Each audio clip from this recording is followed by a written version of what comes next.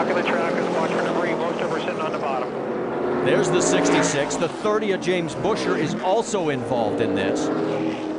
The 30 was 12th. The 66 was 14th.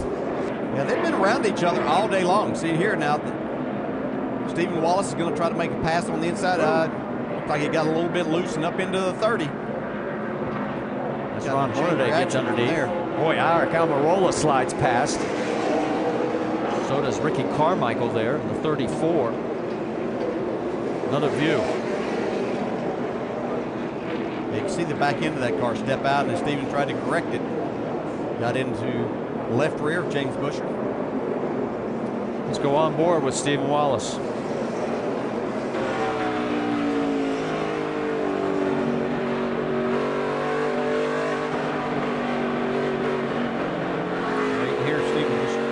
Still inside. Check up on the throttle, get a little bit loose. Gets in the left rear. Sends Buescher for a ride.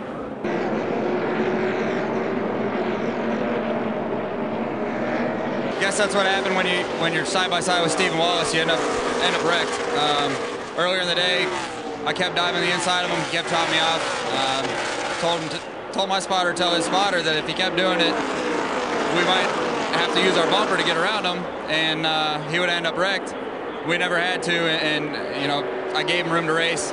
Later on, he's inside me for one lap and takes us out. So, and the track is starting to widen out. You can run 2 by 2 if you give each other the space to race side by side. But you know, he doesn't give anybody any space.